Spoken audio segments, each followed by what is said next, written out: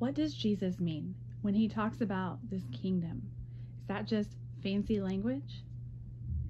How do all these farming analogies apply to me today? Why does Jesus hold up an unrighteous judge and a dishonest steward as an example for us? Is he saying that evil means can justify a good end? And why is he so harsh when the man hides his talent in the dirt? He kept it safe and returned it after all. Why should we study the parables?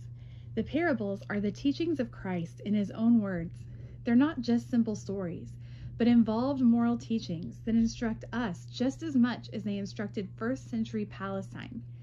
Jesus often ends his parables with the phrase, "He who has ears, let him hear." This Semitic expression calls us to both listening and a deeper level of understanding. In this course, we will journey back to first century Palestine, meet those whom Jesus is teaching, and listen to his teachings with a fresh perspective based on that culture, and see how those same teachings apply today, because Jesus Christ is the same yesterday, today, and forever.